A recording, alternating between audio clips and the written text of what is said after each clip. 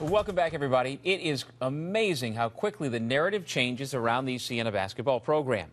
Fresh off last spring's unlikely run to the CBI championship, there was a terrific crowd at the Times Union Center Atrium tonight for the annual sneak preview with fans of both the men's and women's basketball programs.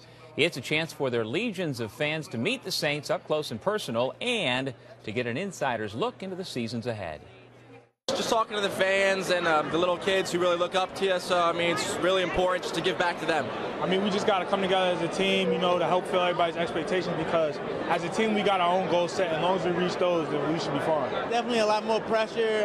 We're expected to do a lot more, do better than we did last year, which is a lot seeing as we won a championship. But I mean, it just changes everything. There are people who have followed me all 4 years, and it's nice to have this event where I can actually come up and really just get to know each person. It's cool. We're a very young team this year, so you know there's going to be some challenges there, but they've got great energy. They've got great talent, so you know it's going to be a process, but I'm really enjoying them so far. This afternoon, the Saints were fast at work preparing for the season ahead. 99% of last year's scoring is back. The Saints graduated no scholarship seniors, so the core remains. Brett Bisping, Rob Poole, Marquise Wright, Evan Himes, Levon Long, and Mr. Ogunyemi from Troy. Vastly improved, back ahead of Emo Silas in the starting five, is Javion. The MAC championship seems well within reach. Add the incoming freshman, plus Coppin State transfer Patrick Cole, now eligible, and optimism abounds.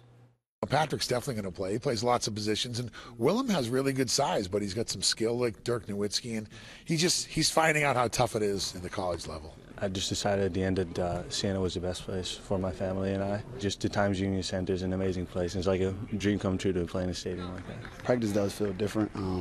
Actually feels better that I get to, you know, actually play with my family now. So I'm looking forward to it. Siena's exhibition opener is October 8th at the Arc versus Gannon. The regular season opener, October 14th at UMass.